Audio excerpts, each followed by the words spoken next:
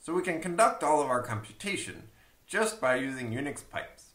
But the MapReduce framework gives us additional benefits in order to execute the same computation.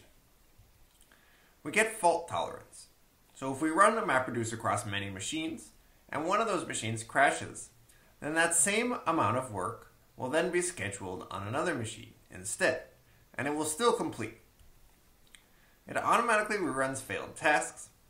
We also get some benefits for speed, because one machine might be slow because it's overloaded. So the framework can, if it wants, run multiple copies of a task and keep the result of the one that finishes first. We get benefits of network locality, because data transfer between machines can be expensive. So the framework tries to schedule map tasks on the machines that already hold the data to be processed. This only makes sense if we have a scenario where we've distributed the data across lots of machines already, which is a typical way in which large datasets are stored.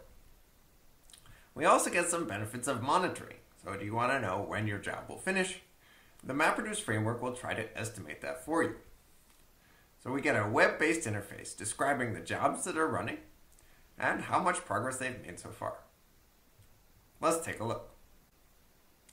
So here's the current job queue, which says that there are no jobs found on the default queue. Well, let's change that by running a job. So the way we'll do that is run the MapReduce script that's provided as part of this course. You'll find this in the lab, which is just a very thin, simple wrapper around the Hadoop implementation of the MapReduce framework. And mr.py has a program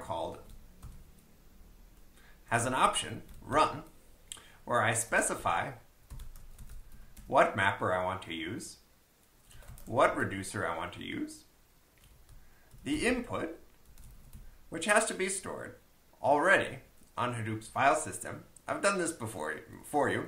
I've stored the entire collective works of Shakespeare on the input directory called Shakespeare.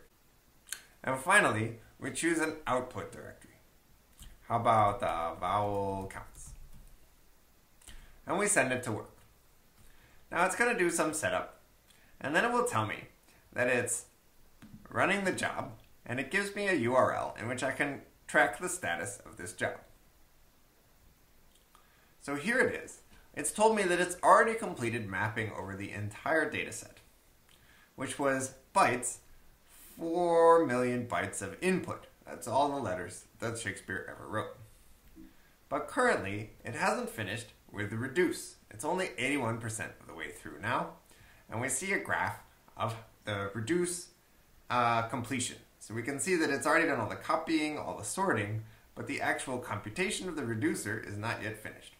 Okay, now it appears that it's done 100%. We can go back to our terminal and find that the job is finished. It was also giving us some text output along the way telling us how much reducing it had done so far. So in every few seconds it finished another chunk of the work.